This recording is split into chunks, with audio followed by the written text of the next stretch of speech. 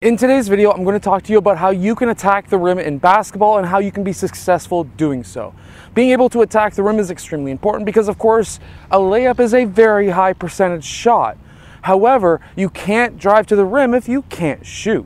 Let me explain. Okay, so let's say you're out on the perimeter and you want to drive to the rim. There's going to be obviously a defender in the way trying to stop you. If you cannot shoot that three-point shot, guess what? That defender is not going to be playing you close enough for you to be able to attack the rim. You have to be able to shoot this shot to keep that defense honest, because if they're defending you close and you're right there, that's exactly what you want when you're trying to attack that rim.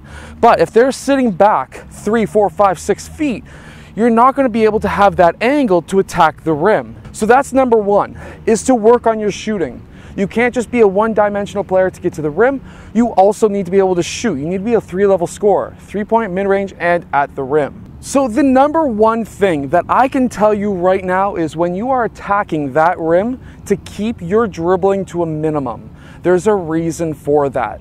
So when you're dribbling and you're attacking the rim, if you're taking more than one dribble to get from the three-point line to the rim, you're going to be slowing yourself down, for one, because when you're dribbling, you're not going to be moving as fast as if you're taking your last two steps. And also, when it comes to dribbling when attacking the rim, the longer this ball is out of your hand when you're dribbling, the more susceptible you become to that ball getting stolen.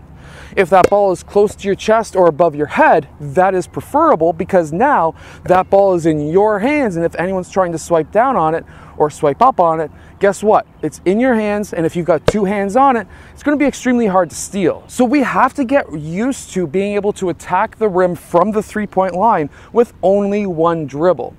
This should be the number one thing that every single player needs to learn and needs to be able to utilize in game. Because if we're attacking that rim, if we're taking one dribble, two dribble, maybe even a third just to get to the rim, guess what?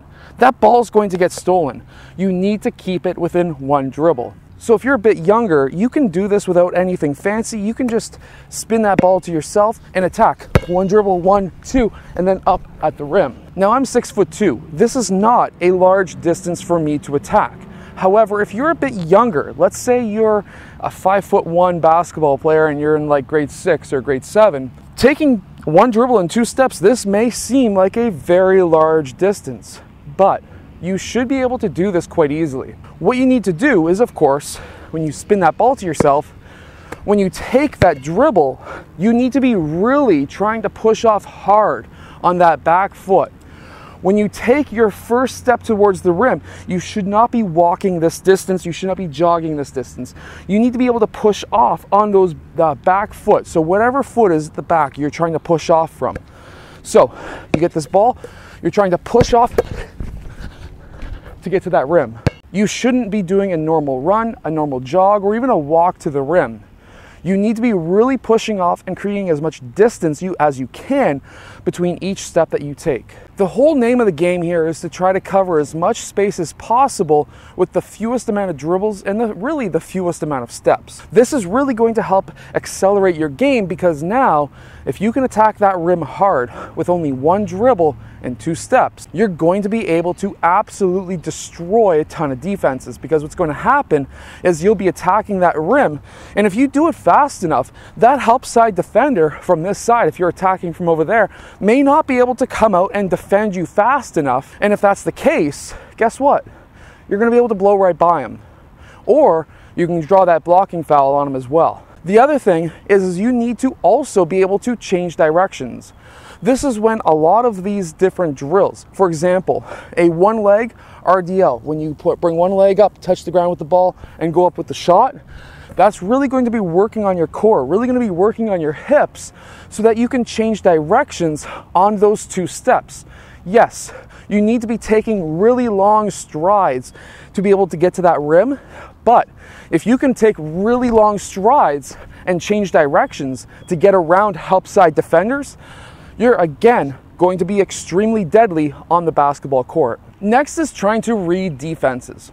When a defense is closing out on you, let's say just as an example, you were out on the perimeter and you just got that pass, and now your defender is trying to come out and defend you. There's three ways that that defender is going to try and defend you. And that is, first, he's going to be sprinting out. Maybe you're a really good shooter. He's going to be sprinting out. He's going to be all stretched out trying to contest your shot. In which case, you should then, when you get that ball and you see that player closing out hard on you with his hand way up, afraid of you shooting, go for that shot fake, get him up into the air. Do a good shot fake, and I mean like up on your toes, ball above your head, like if you're about to shoot. That lifts that defender. As soon as he lifts, one dribble right to the rim, you've got an easy layup. Number two is he may be trying to force you either baseline, or he may be trying to force you towards the middle of the key. There's a reason for that. So it all comes down to his strategy and then maybe his team's strategy. So usually in a zone, what you would want to do is to force towards the sideline, which means that this is his top foot. His top foot is down middle. He's trying to force you sideline because he wants to trap you maybe in a 3-2 or a 2-3 zone in the corner. And if that's the case, then that's where he wants you to go. You want to go the actual or total opposite as to where he wants you to go. So you want to attack that top foot. So if that's his top foot, you jab this way, that moves him maybe farther over that way, like if you're about to go that way, and then you attack that top foot and you go down the middle of the key. In a zone, this is the most deadly area because now you're going to create a lot of eyes on you. You're going to collapse the defense. And if you don't have an open layup, because you've collapsed the defense, you can kick it out to different three-point shooters, and they're going to have a wide open shot. That's also called the dribble drive offense as well. However, if you're going up against a man-to-man defense, they may force you middle. They may force you towards the middle of the key because now they're going to be able to force you down middle, and at that point, the help side defender on this side will be able to come out and potentially take a charge on you, or potentially just double team you in the key. And if they're playing really good man-to-man, that defender is going to slide down and cover potentially both or even just one man. You want to then, of course, again, go the opposite direction. And if they're trying to force you down middle, that's your top foot. You need to go and jab middle, make them move over, and then you've got the whole right side to attack that rim. The other benefit to this is, especially in a man-to-man defense, if you're attacking down towards the baseline on the right side, because now you've lost your man, you're going to be getting the strong side help defender, which is something that you should really not see.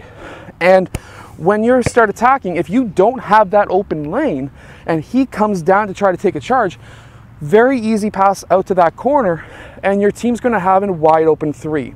So this is how you can be a deadly driver and be able to attack the basket with success in basketball. So of course, if you've got a friend or a buddy who is able to defend you, they can pass you that ball, they can close out, they can give you a top foot, and then you can attack that rim, you can go up for a floater, whatever it may be. Or if you're all alone, you can find a line, just like we see here.